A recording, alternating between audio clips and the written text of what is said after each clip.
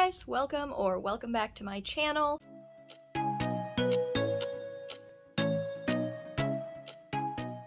Today we're starting another reading vlog. I meant to start this, honestly, literally all of last week because, well, I wanted to, like, do some cute birthday stuff because yesterday was my birthday, but we didn't do that because I'm lazy. It was a weird week. It's fine. So anyway, we're starting it today, which is Saturday, which is June 12th. I am just gonna do like a quick little intro because we're about to go to IKEA and pick up my new bookcase, which is probably gonna be going in our bedroom. I haven't really decided yet. I just need a little bit more space. We're gonna figure out which books I'm putting on there. It might be like a TBR bookshelf or something. I haven't really decided yet. So I'm just doing a quick little intro. We're gonna go up to IKEA, which is a fair distance away. We're gonna pick that up because that was one of my birthday presents. When I get back, before I start putting it together, I do have a little bit of a book haul to do for you guys. I've gotten a few books this week, well, and just a regular haul also because Z from You Can't Catch Z is the best friend ever, and she sent me a bunch of stuff for my birthday because she's a sweetheart. So I'm gonna show you guys, because it's not gonna be an unboxing because I'm an impatient bitch and I opened it all already. So yeah, I'm gonna show you guys all of that stuff, which I'm really excited about, and some of the books that I picked up yesterday, and we'll go from there. I have started June off pretty well, honestly. I mean, we're about 2 weeks in, and I've finished 2 books, and finished 3 books, and I am in the middle of 2 other books. I'll let you guys know how that's going later. Well, no, I guess I can just tell you what I'm in the middle of, obviously. I'm in the middle of Project Hail Mary by Andy Weir, and I'm also in the middle of the first law book. What is it? The Blade Itself by Joe Abercrombie. That one's not going as well. I kind of got myself into a bit of a fantasy burnout, so I switched over to a little bit of romance and sci-fi, so we might be doing that for the rest of the month. We shall see. But yeah, that's my quick update. I just wanted to start this vlog really quick. It's gonna be a weirdly timed vlog because I'm starting it on a Saturday and going to, I don't know, maybe next weekend. Maybe this is gonna be a weekend thing. I really have no clue what we're gonna do. So, I think we're going out with a few friends tonight, and we're going to, sorry, I didn't feel like setting up my tripod, so this is gonna be shaky because I'm holding it. I think we're gonna do like dinner and an escape room tonight. Okay, well, there's an Ember. Hi, Em. What are you doing? Say hi. Pretty girl.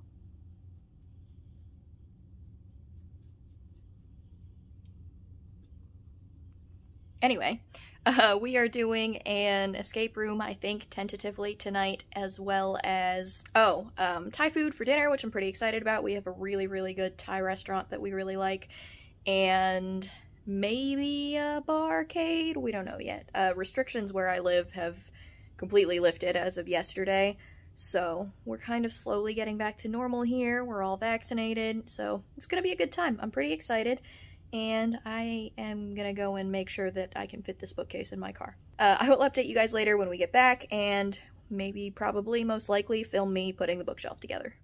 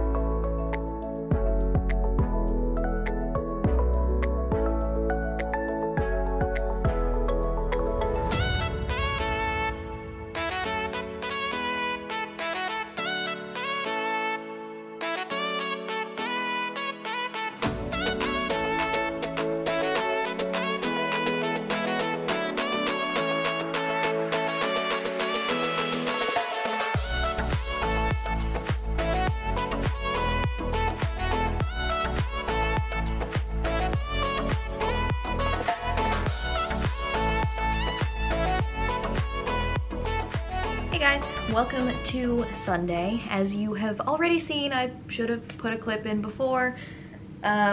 We succeeded in getting my bookshelf yesterday. Today is Sunday, so we put it together today.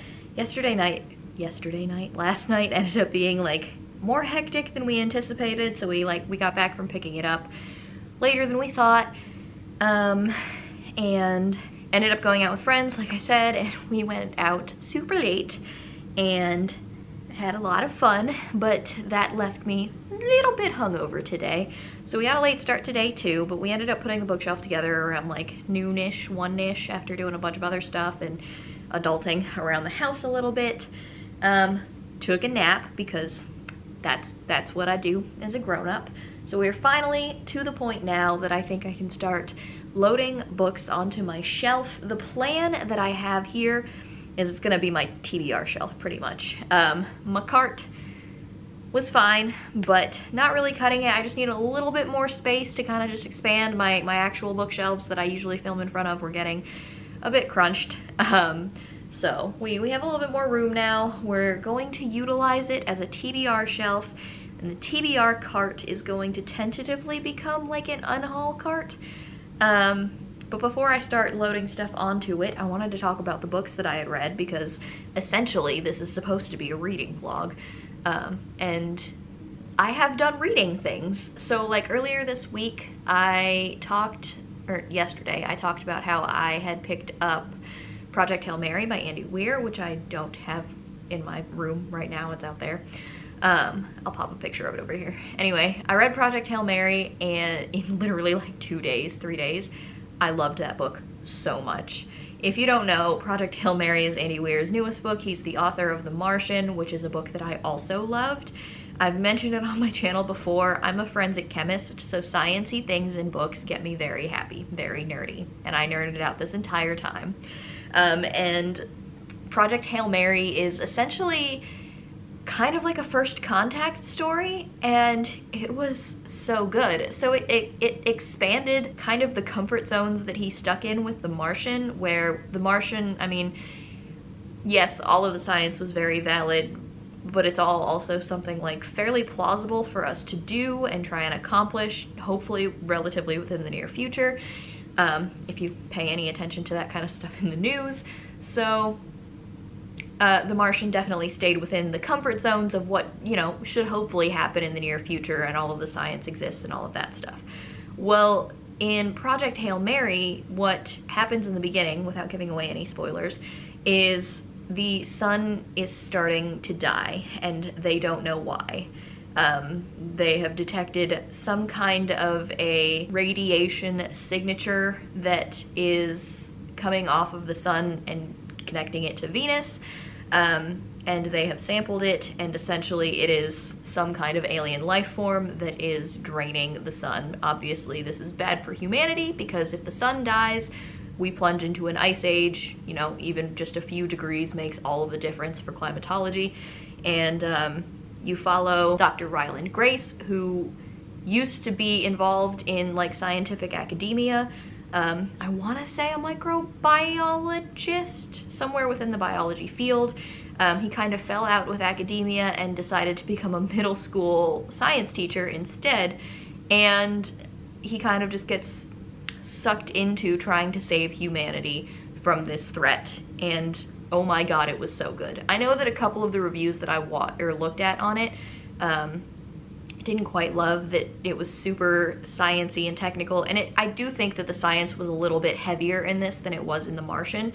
Personally, I adored it. With this kind of thing, I kind of tend to just relax my brain in terms of like thinking about all of the scientific possibilities and whether or not it's actually a thing that could happen. There were a couple of things that, yes, technically were not 100% accurate, but Andy Weir does his research, so I'm not going to nitpick all of it, just because most of it was fairly accurate, and that happens so rarely in science fiction books, where like he actually like talks about the science in terms that a lot of you know, like lay people can understand, but it still works. The science makes sense for the things that he's explaining, and I just loved it so much. I loved everything about that book. I want to reread it immediately.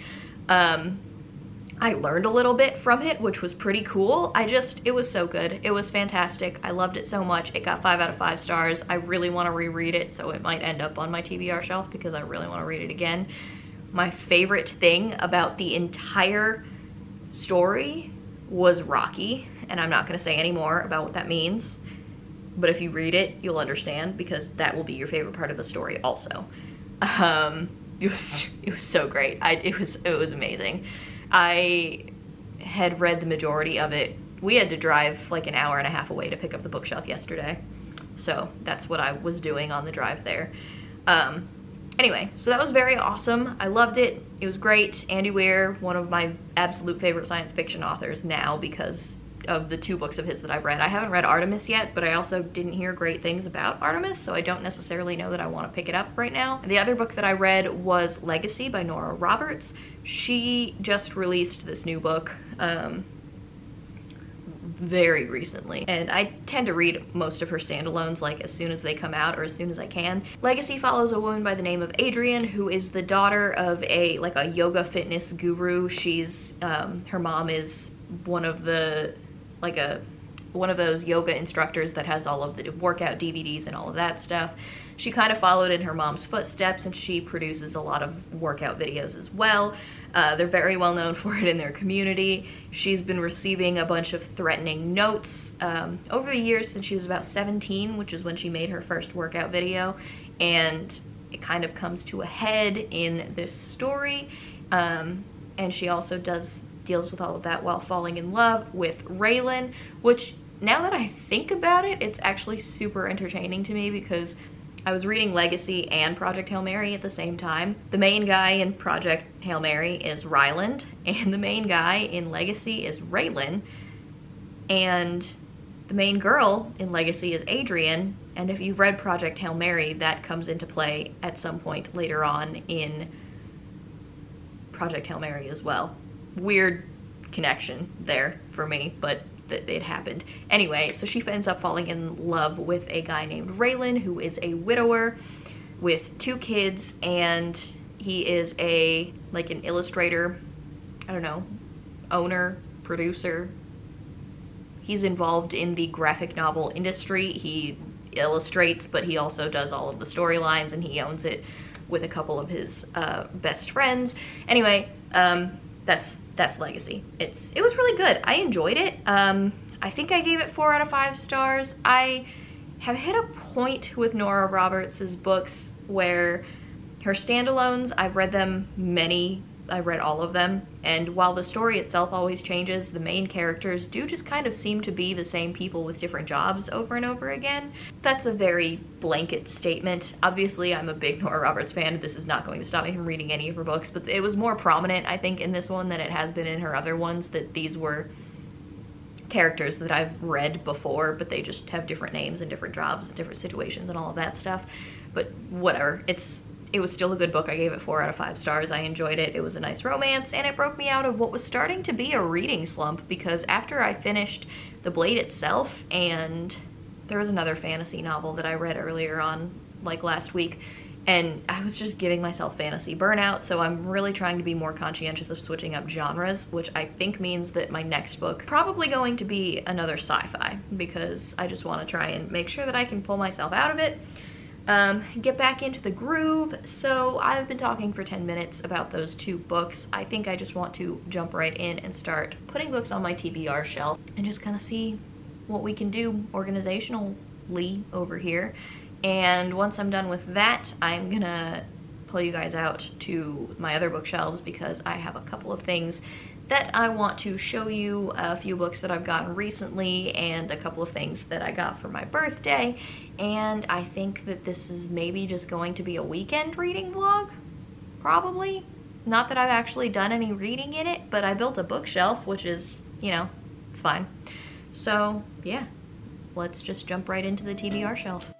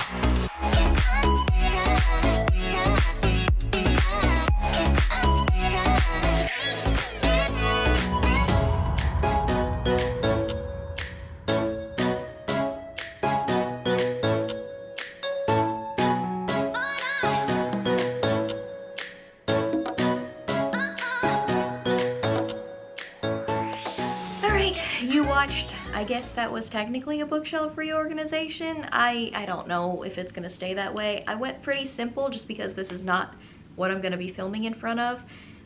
So it's literally just like separated by genre and then like author's last name.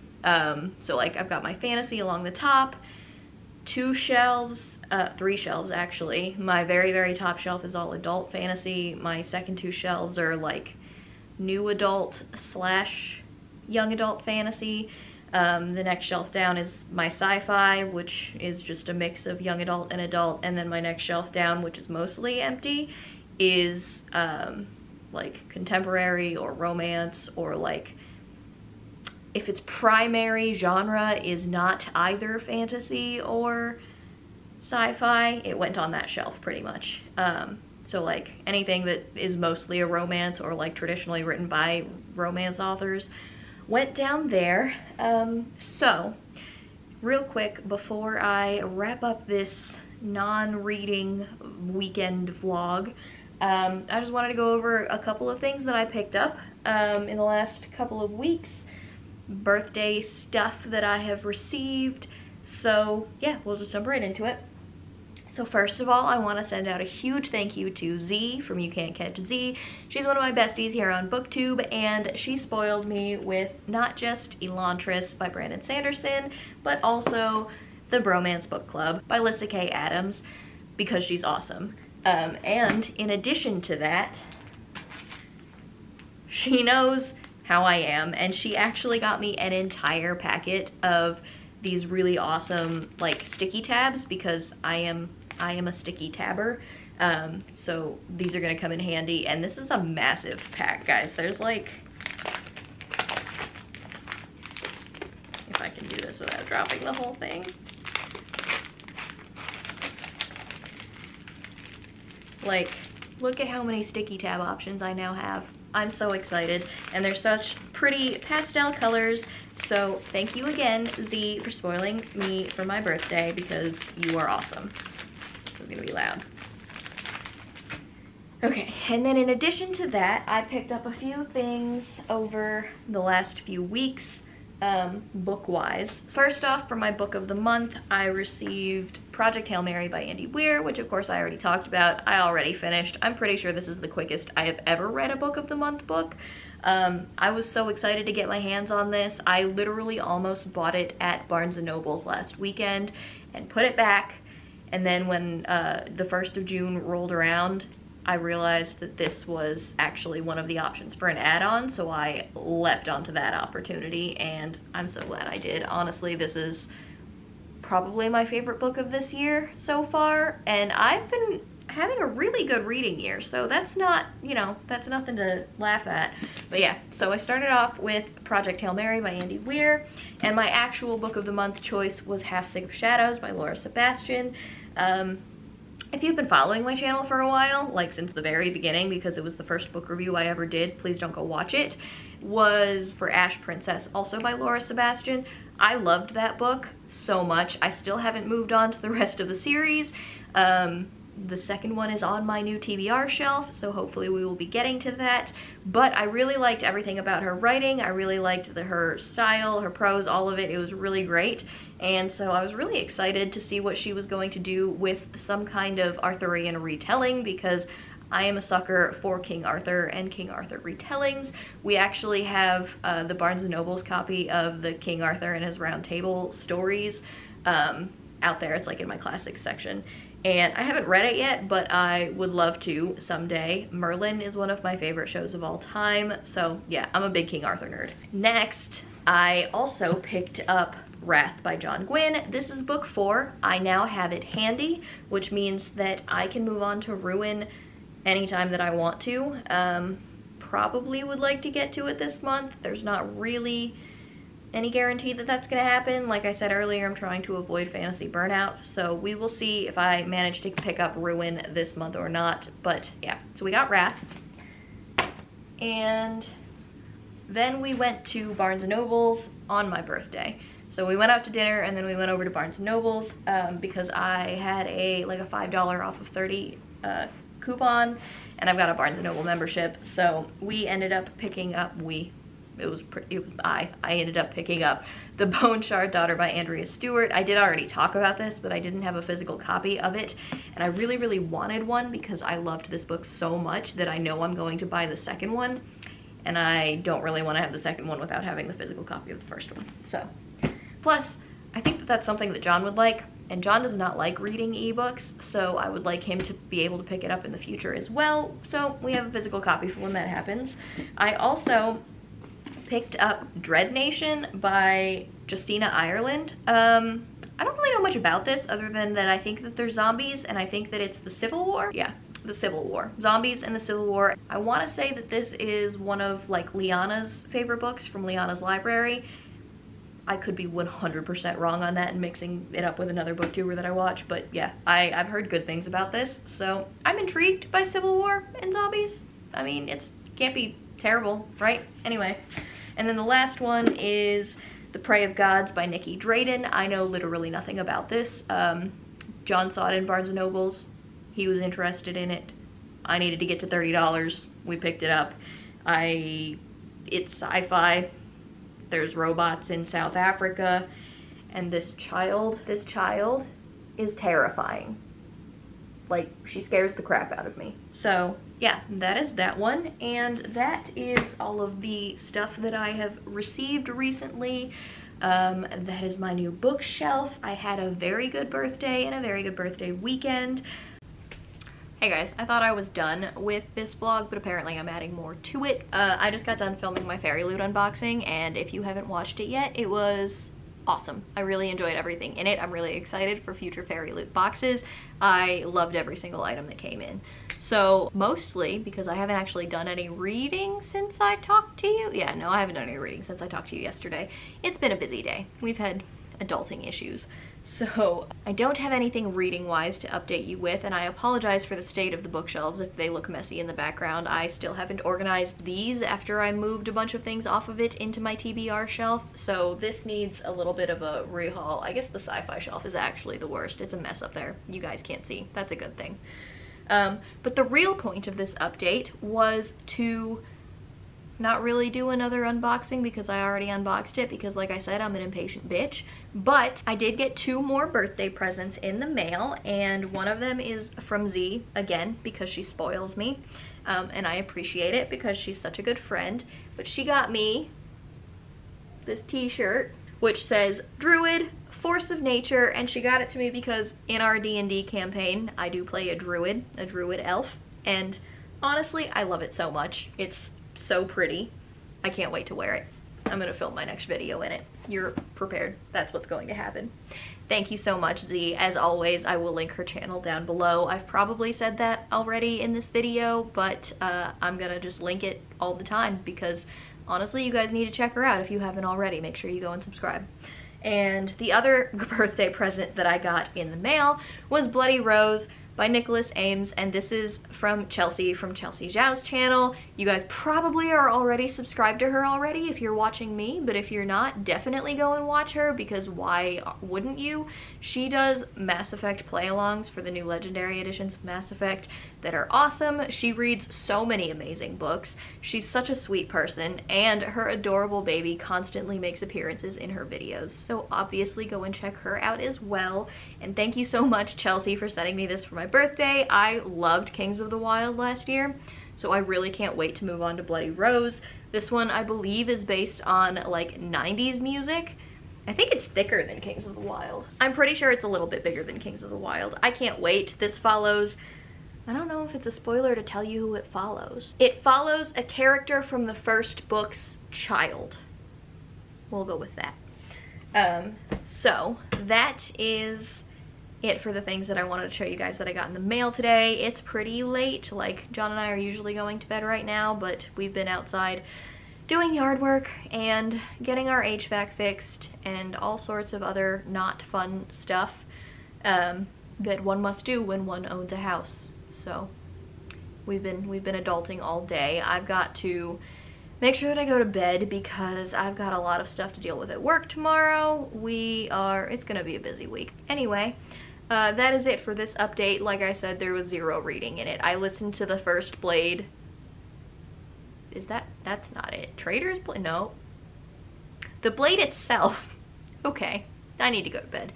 I listened to a little bit of The Blade itself while I was out mowing the lawn. Like I said, I'm trying not to put myself into a fantasy slump, so any reading that I do fantasy-wise this month might just have to be audiobook, and that's just how we're gonna have to do it.